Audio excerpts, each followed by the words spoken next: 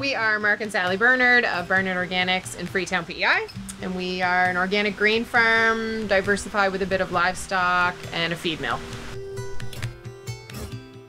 These hopper tanks that are over here are all to do with the feed mill. So there's 6 different ingredients. So they all feed in, and we're able to take those grains in there in certain rations to be able to build the feed mix. The farm is 500 acres of cultivated land that we grow crops on in an 8-year rotation. In that, we would grow wheat to start with, and we wouldn't grow wheat again for another 8 years. So we grow wheat, soybeans, barley, field peas, oats, clover, and green manure mixes, and then the hay crop for the cattle as well.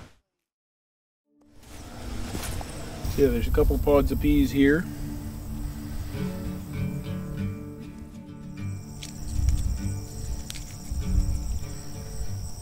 So we're in a barley and field pea field.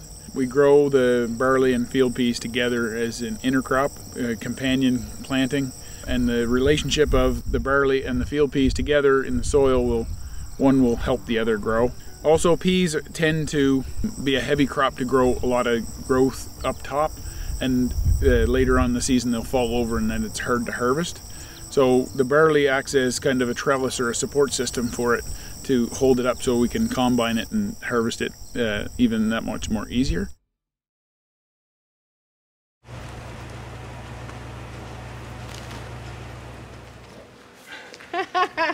Hey, buddy. I'm a direct marketer. Like, I like people, I like talking to people and dealing with people, and I get a real charge out of handing the product directly to the person who's going to consume it. So I have built like a little community of folks who want to buy meat, chicken, eggs, but then our feed customers are a bit more diverse. I think most of our feed customers actually, I don't know if they care so much about organics, or they would just like to have a transparent and preferably local feed source.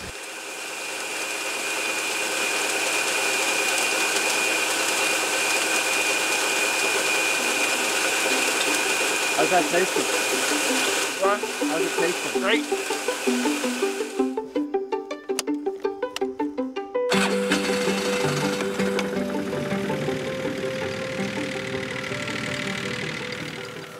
This is our chicken pasture, so this is where we raise both our layers and our meat birds. We are just moving their pasture shelter, so we move it about twice a week, again depending on how the grass is growing and how they're doing.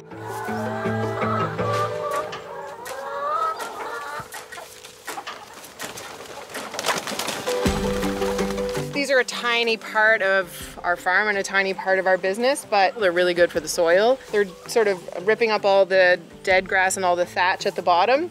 They eat mosquitoes and earwigs and all those good things, so they have an impact that way, and then obviously their manure is feeding the soil. And it's kind of cool from a feed perspective. We use our feed, and so we can see like, oh, the eggs are looking a little small, maybe we better check the protein on the soybeans or all of those things. So it's kind of nice that these are sort of our lab for our feed mill, to kind of be a ground zero of, well, we put this new ingredient in, how's it working out? So yeah, that is really cool to have that on site as well.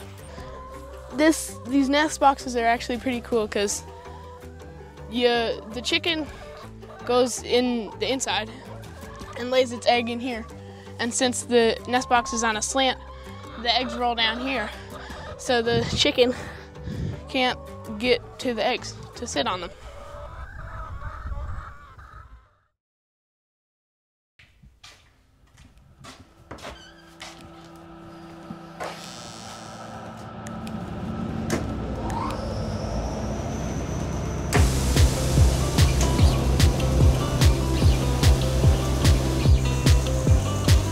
So this is a control room for the feed mill. In this room we would get a recipe sheet with the recipe we're going to make that day. And then we have controls of all the augers coming into the feed mill. So we're able to select which grain that we want to put into the feed mill, and then it'll grind it according to the recipe, and then we're able to let it mix and then empty out the feed mill into the bagger so we can bag off the grain.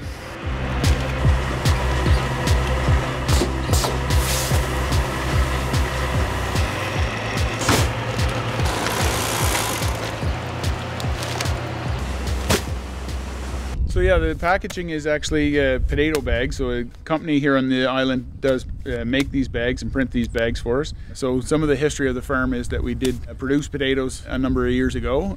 It's a differentiation of the polywoven plastic bags for the feed industry, and yeah, it's just it gives it a nice feel to sell a feed in a paper bag that can be used in a number of different ways.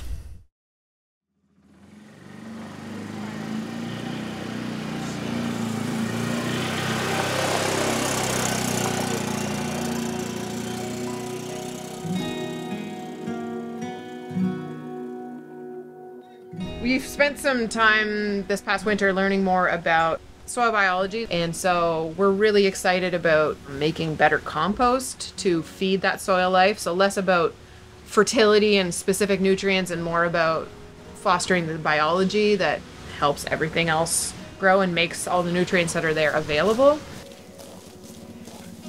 Fertility is a big limiting factor for a lot of organic farms, and we've thought of it too long in a box of we need this nutrient rather than how do we feed the soil so that it makes those nutrients available to the crops. But basically we've added sort of 2 years of cattle and then working a bit more with more winter cereals. So a little bit more cover in between, get some more no-till in there, and it should be well fertilized because the cattle were in here last summer as well, being rotationally grazed, so it's got lots of fertility. Tumble wheels are like this innovative fencing product, and you walk along with them and they sort of walk along with you. So it makes moving livestock super quick, super easy. We're just one of however many farmers that are really diving into the soil science right now and the science behind all that soil life and feeding it. And I think that's our key. We know that's the key for carbon sequestration. I'm always on about if climate change was a train, if we stopped all the fossil fuel use, the train would come to a stop. But agriculture is the only industry where you can actually drag that train backwards because we can sequester that carbon. So that's where I'm really hopeful. If we can start really actually putting those sorts of investments into where we can make a difference with agriculture, I really think we could really affect climate change.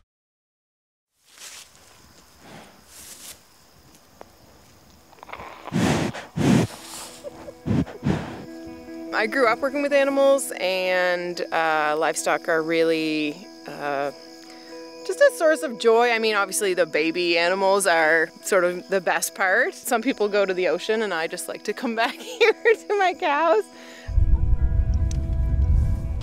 And when did you decide that you were going to be the egg collector for the family? When my sister quit. Do you enjoy doing it? Yes, I do. Very much. We have 4 children that are of fairly young age right now, so anything can happen with them. But and any good farmer's perspective is that we're setting this farm up the best for the next generation or the next successor or whoever it will be, because we are stewards of the land, that we want to put the land better than it was when we got it.